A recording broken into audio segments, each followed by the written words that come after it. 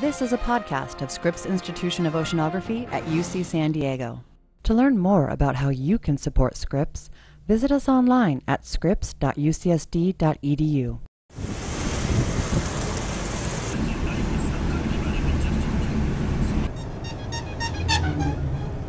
We're in the Surya village, the town next to the village. Veerabhadran Ramanathan is back on the streets of his native India. Ramanathan is a professor of atmospheric and climate sciences at Scripps Institute of Oceanography at UC San Diego. He is embarking on another among dozens of research projects he has headed up over a career of 40 years, but this one might be the most personal.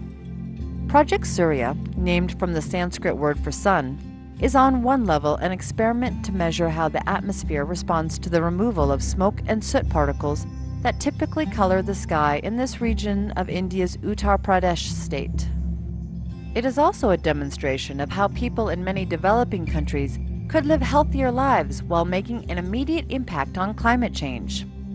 In the West, diesel exhaust is the main source of soot and other forms of black carbon that contribute to global warming. In developing countries like India, biomass burning, especially to fire household stoves, is the main source. The goal of Surya is to change the way people cook. 3 years ago, I realized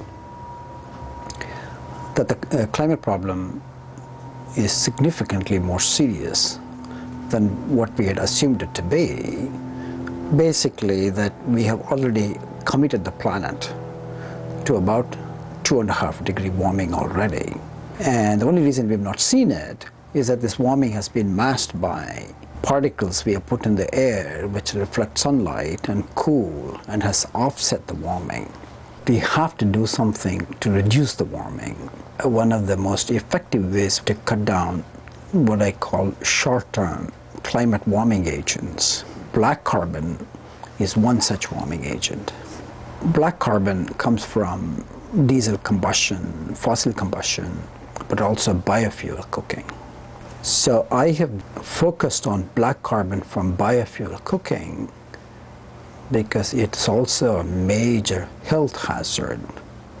Causes over 2 million deaths in Asia alone. And my work suggests it's also contributing to retreat of the Himalayan glaciers. I have personal experience with this. When I used to spend my summers in the village, and I've seen how it's done, and it causes tremendous health problems.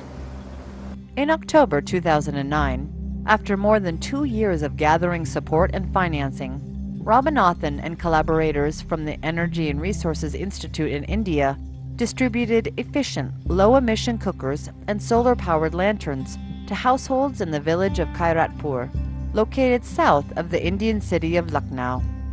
Most village residents live below the poverty line, gathering sticks, wood, and cow dung to make fires in homemade stoves. Now, during the first phase of Surya, these residents will serve as collaborators, deploying air filters in their houses and transmitting data through supplied cell phones. We want to take a large region of at least about 5,000 to 10,000 homes with a population of 30,000 to 50,000, switch the cooking, essentially create a black carbon hole and capture that with some of the most sophisticated instruments we have ever deployed, both in each of the homes, making measurements inside of air pollution and black carbon, measure outside, and we also want to monitor this region with satellites.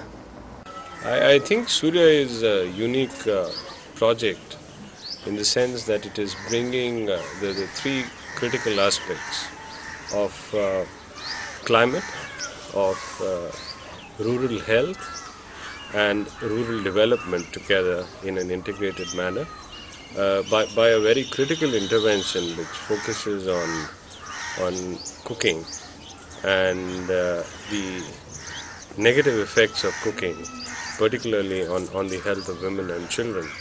So by focusing on that and focusing on looking at better options for cooking and better cooking technologies, Surya is aiming to intervene at the household level in terms of improving the indoor air quality, which of course links it directly to health and to rural development. Ramanathan hopes that the legion of clean-burning stoves will grow from hundreds to millions across South Asia. Many obstacles remain, though. The scientists are overseeing the supply of cookers to people who can scarcely afford them. And once the cookers are introduced, the researchers must also manage the perceptions of the stoves by their intended users. In fact, one component of Project Surya is a sociological analysis of what motivates people to accept new ways of doing things in their everyday lives. That feedback will guide the rollout of cookers as the project goes on. Ramanathan understands the challenges, but remains optimistic. I think this whole concept of switching cooking to cleaner cooking is easier said than done, primarily because the fuel is available free. And so that's going to be one of the biggest hurdles in switching to the alternate stoves, which invariably requires investment in fuel. And the second is, this is something they have done traditionally, and we know from our own experience of barbecuing, cooking with fresh fire and smoke has its own aroma for the food, which they're going to miss. But my hope is the other half of the population, 3 billion, have switched. I think while the challenges are immense, my own personal optimism is because the climate has changed the equation. Currently, it's our estimate roughly 3 billion of the world's poor are forced to use biofuel cooking. It's not because they want to destroy the environment, simply because they have no access to fossil fuel. Even if they had access, they can't pay for it. So if we can use the climate to help them, my calculations suggest it'll have an immediate effect in slowing down global warming. Kairatpur is but one small testbed in which an acceptance of new ideas is underway in developed and developing nations alike. What ultimately protects future generations from the worst effects of global warming might have less to do with international agreements than with the spread of the very individual discovery that solving the world's problems sometimes means solving problems right at home.